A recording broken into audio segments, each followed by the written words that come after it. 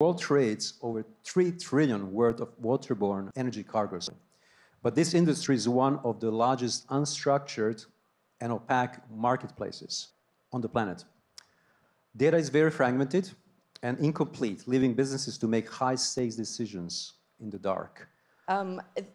Further to the point of the $3 trillion waterborne energy market, you also, if you think about the oil market, I would say half the oil market is traded on the sea, and on the sea, those movements drive close to 90% of the price movements. So it's a really important data set to look at if you're looking at any kind of supply and demand balances globally.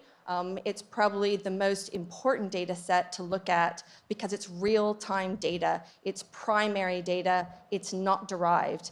And from that primary data, which goes back to 2016, you can then look at many different patterns, not just about the cargo on board, but also about all of the freight drivers around it, because the cargo, of course, doesn't just move by itself, it moves on oil tankers, different size oil tankers, another tradable commodity.